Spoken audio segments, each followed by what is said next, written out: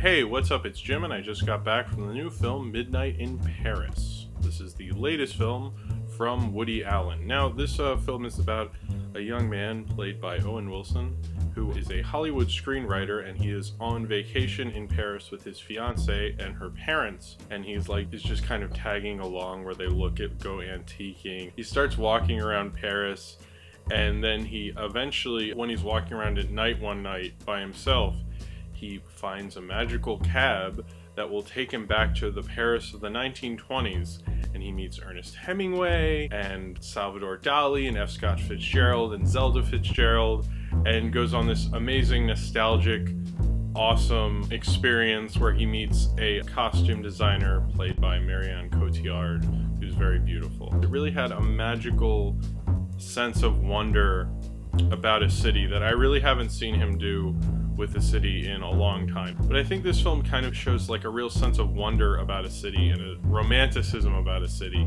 It was kind of nice to see that again. This film almost had it all. It had like great actors all throughout. Adrian Brody does a great Salvador Dali. Kathy Bates is in it as Gertrude Stein, and she's just amazing. There was no one who I really thought was bad. I mean, maybe Rachel McAdams is really playing a role that's an atypical Woody Allen kind of girlfriend role, but I thought she was good. So many people have done the Woody Allen type in a movie because for some reason Woody Allen doesn't want to be in this. Well, I guess he's too old. And Owen Wilson, I guess, is that. I really haven't seen anyone in a long time make this role his own, and he's not just impersonating Woody Allen. I think Owen Wilson's kind of temperament works with that. I thought he was really good and really had a good sense of wonder. You know, for someone who's going back into Paris in the 1920s, you really need to convey that sense of wonder. And Owen Wilson does that like perfectly and really magically. I mean, I really smiled throughout this whole film. This film really gave me a very positive feeling. It was just like very glamorous. It was nice. It reminded me of an old Hollywood movie.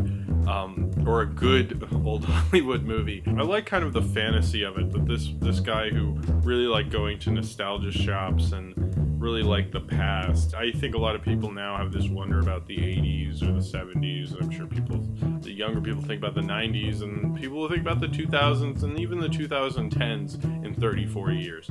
That's just natural, and I like that this film really got into that in a fun kind of beautiful way. You know, sure, Woody Allen's seen better days, and I could analyze this film and basically tell you it's not as good as I personally liked it, but I don't want you to think about that. There's certain plot points that are very atypical Woody Allen, and some people could view that as bland, but I didn't. I found it very refreshing, and maybe, you know, maybe it's good for Woody Allen to make kind of Woody Allen-esque movies. The reason Paris works so much better is New York really isn't as cool as it was in the 70s, so, you know, how are you really going to make a movie like this in New York anymore?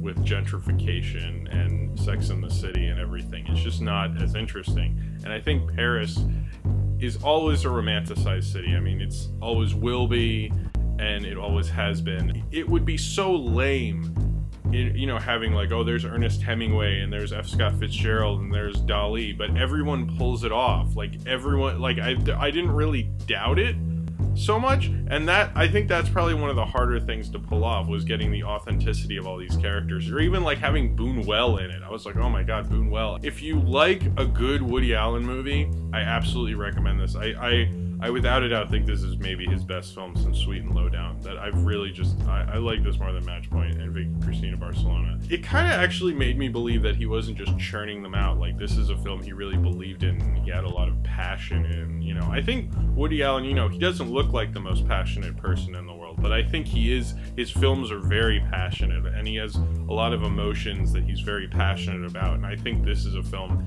that, you know, his passion was like exuding from, and it's just a wonderful thing to see. It's such a great fantasy that at midnight in Paris, a car would come for you, pick you up, you know, and drive you to 1920s Paris, where you'd meet and be friends with Ernest Hemingway and Pablo Picasso and F. Scott Fitzgerald. So if you have seen Midnight in Paris and you would like to talk about it, then comment below in the comments, and subscribe if you would like to.